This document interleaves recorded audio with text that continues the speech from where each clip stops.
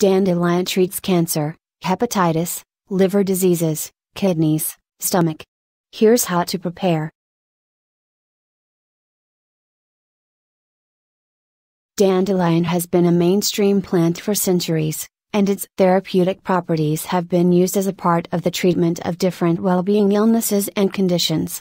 What it does is detoxifying the liver, empowering the generation of bile, manages cholesterol levels, treats sensitivities, and is of awesome help to pregnant ladies and ladies in menopause.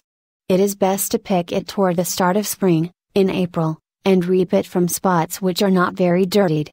Its stem is the most helpful part, as it treats diabetes, refines the blood, directs the digestion system, and treats stomach issues. Its leaves are high in vitamins and can be added to plates of mixed greens and different suppers to help you get more fit and get the required supplements. Dandelion root fights cancer and other medical problems. You should peel the roots, cut them, and leave them to dry on an outside air for 15 days. When they are done, they will be fresh on touch, and you ought to keep them in a container in a dull, cool place. The roots are amazingly advantageous for the liver, gallbladder, kidneys, and lymph, and successfully treat clogging, skin inflammation, hepatitis, stiffness, blockage, and in addition sores, tumors and diseases. It is also very effective in problems related to breastfeeding, and other female diseases. Syrup formula: you will need 400 yellow dandelion blossoms, 4 cut lemons, 4 cut oranges, 3 liters of water. Add these ingredients to the water and leave them in this manner for 24 hours.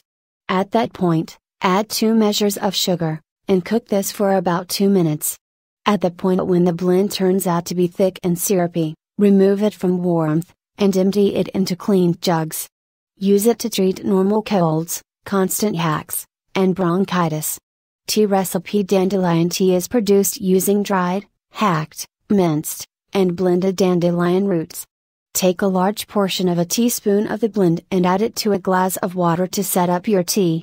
You can likewise blend 60 grams of this blend with 30 grams of dried dandelion roots.